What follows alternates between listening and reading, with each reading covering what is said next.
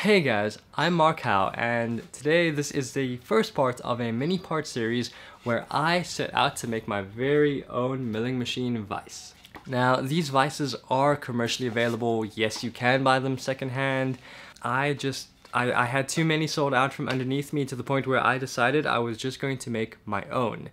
Luckily though, when I was searching for a cast iron weight, like a dumbbell weight, to make a backing plate for my 3-jaw chuck, I found someone with a foundry. So I called them up, I went to go see them, and hey, wouldn't you know it, they struck a deal with me, and they said they had an old German CNC engraver, really. And if I could get that going for them, because I had made my own 3D printer, that they would cost me this vise for free. I just decided though that I wanted to try my hand at making patterns. Remember my whole plan of making aluminium? I wanted to make an aluminium lathe at some stage. I'm crazy like that.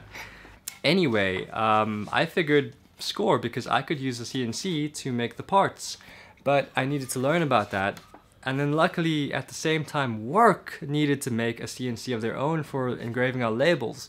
So I was like, cool, let me use both to learn on and do this whole process. So I ended up building a Shapeoko clone, I fixed the German machine, and then I used the large machine at work to cut out these really awesome patterns. And what I figured I could do, can you guys see me? Is that I would take these MDF patterns, these MDF cake slices, if you will, and I would stack them on top of each other to get the height that I needed, because end mills in the 1/4 inch range, which I had, no, 1/8 range, sorry, they're not very long. I mean, it's an 1/8 inch end mill, they can't go very deep. So what I did is what a lot of people do in like the aerospace molding industry, you make cake slices.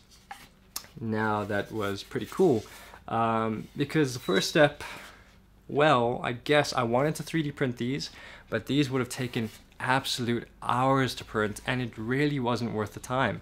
I learned a lot though. In Fusion 360, you have a small little 1/8 end mill digging away in adaptive clearing at this, and it has to chomp up so much metal, so much MDF. And I realized, wouldn't it be cool if you could do a 2D contour?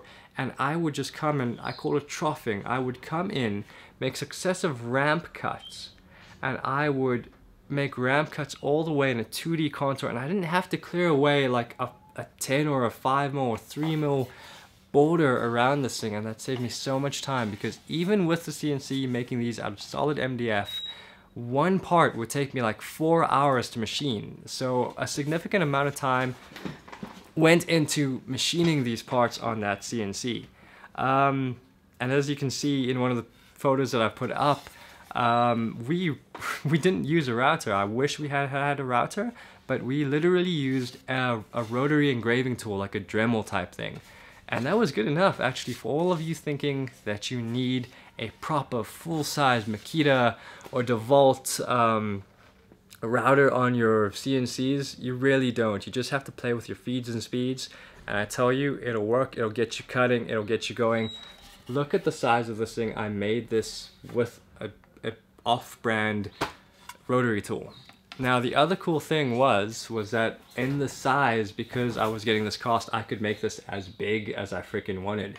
And I decided to copy the Kurt Anglock system. Patent has expired, and I just think they're awesome vices. I cannot get them here. And I had to solve some interesting problems that way. I had to figure out how Kurt got the inside details and managed to pull the vise out of the actual part. That was a real big challenge. I figured out why Kurt vices have the funny little holes on the side.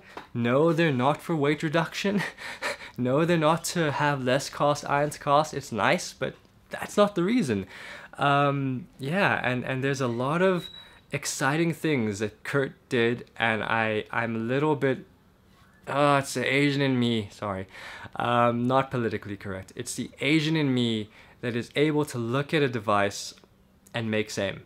Make same. Now, I'm fully aware that anyone can go and do what I did, and yes, the patent has expired. It's public knowledge. I admire Kurt.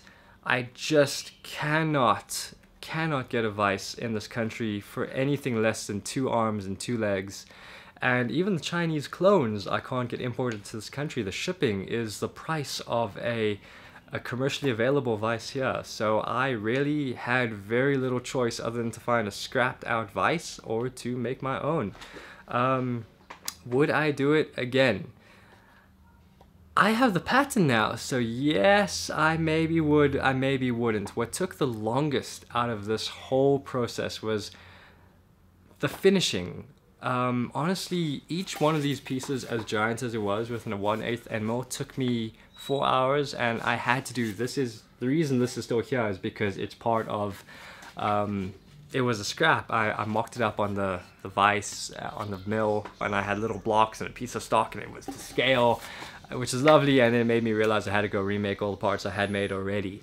And through it all, there was a lot of experimenting to do, like how best to finish the MDF so it wouldn't swell, how you could actually use it as a casting method. I had to learn a lot about like finishing these fillets, and I used wood sander in here to get all these sharp fillets to be suitable for casting. I had to come back and adjust some of my draft angles on the main vise body. That needed a lot of work. And then gluing them together, painting them, getting them dimensionally accurate.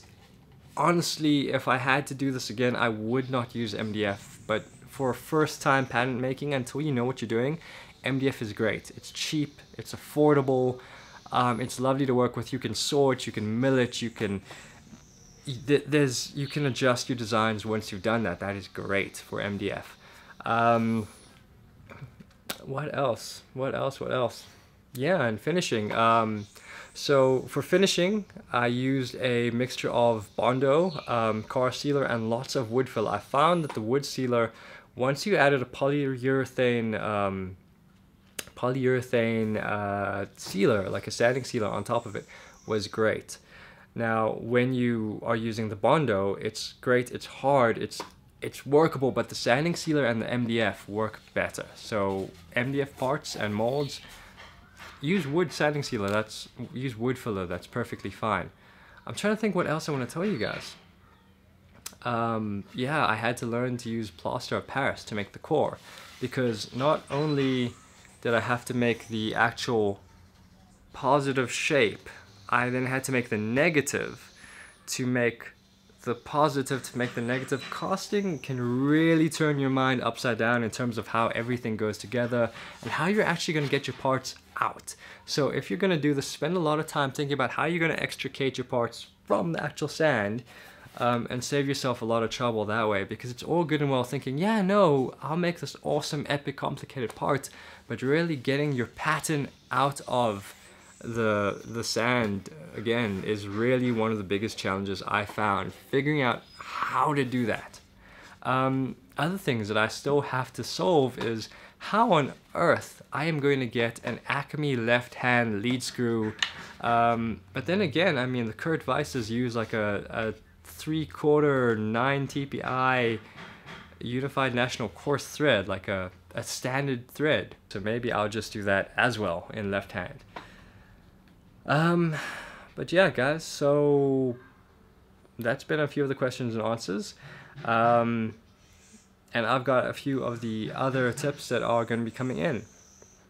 I hope you watch along with the series. It has been a real big learning experience for me. I have learned so much. I have lost and gained so much. Please enjoy the rest of the footage. Please enjoy the rest of the series. That's Mark Howe with this little intro. Out.